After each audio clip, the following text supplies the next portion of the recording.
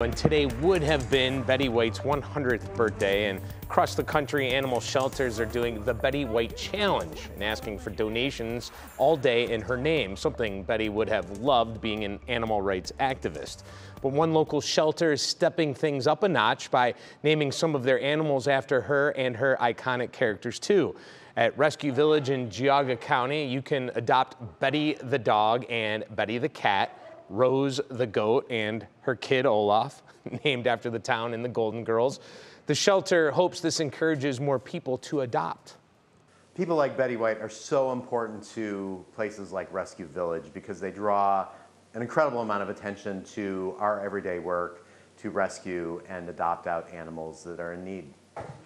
You can donate to Rescue Village online or visit them in Geauga County.